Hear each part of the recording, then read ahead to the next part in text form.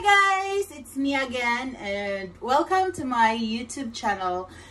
Today's video I'm going to feature CONDITIONER+SUKA. It's a combination of the conditioner and the suka.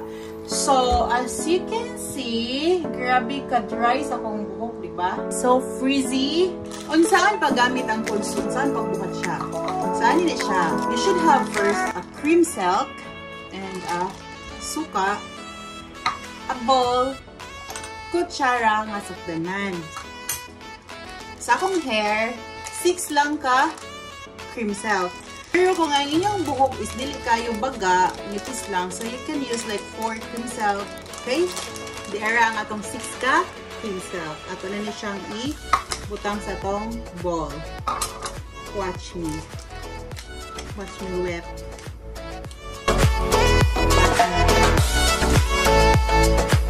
Now, mag-measure ka og 6 ka tablespoon of vinegar. Dara. Hindi mo na siyang haloon. Baho niya is cream silk yapon kay humot man ni siya nga kwan. Humot man ni siya nga cream silk. Pwede ra bisan unsa nga cream silk imong gamiton. Kung unsa imong ganahan, preferred mo nga cream silk imong ganahan. So kani may akong ganan nga cream silk sa mo na kana akong gigamit. Kung rebonded ka, nagpa-straight kasi imong buhok, mas after mo ni buhaton, mura ka gi Brazilian. Ibutang ni na to sa tong buhok. Which part sa imong hair i-distribute na to ni after pusto ni imong buhok o plastic lang kay ug na kay shower cup pero wala, be resourceful, use plastic. Okay na. Okay, let's start. Going to do this part na kay okay na and still I have my CONDITIONER here. Nakita na ko ni siya sa YouTube. Akong gi-try and yes, it's very effective man and ganahan ko sa results. Mo na nga ako pong ako mo na yung gigamit and I would like to share it. Daghan ta nga nakamao ani, diba? Naara day nga mas cheapest way of having a very nice treatment to your hair. Once a week ko ani magkuan ingon ani.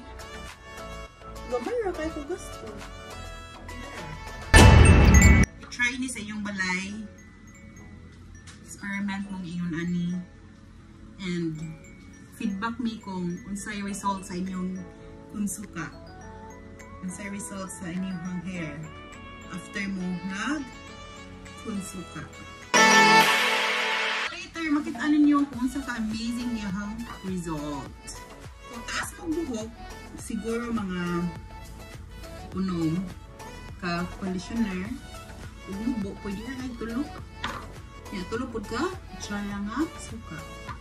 Tablespoon ha, tablespoon. Okay na, human na siya. Now, ito ni siyang puston o plastic. Nakoy plastic, ari. Diba? Party sa 7-Eleven. Sponsor 7-Eleven. Thank you, 7-Eleven. So, ana.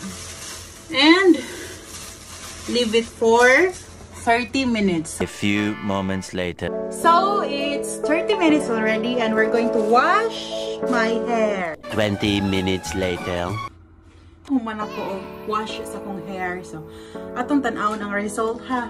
Kanina, dili gini siya ma-sudlay. And now, look at this. So, paupo na to ni siya. And let's see the result.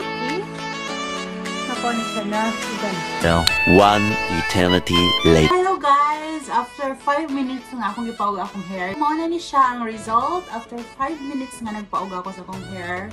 Tanawa. Nang muhanoy. Akong hair good kay. Kung imo ni siya sudlay mo straight. But this, kasagdan lang na mo siya ngayon na. Ano siya mo curly. So, ang curl sa akong hair, look. Mukuan siya. Na-refine siya. And, isinaw siya. Balik diba? I recommend you CONDITIONER+SUKA and hopefully guys you enjoy this vlog and try CONDITIONER+ at home and comment down kung sa inyong experience, okay? Thank you and I hope you enjoy. So follow my YouTube channel Pearl Huizan. That's all. Keep safe and God bless. Bye-bye.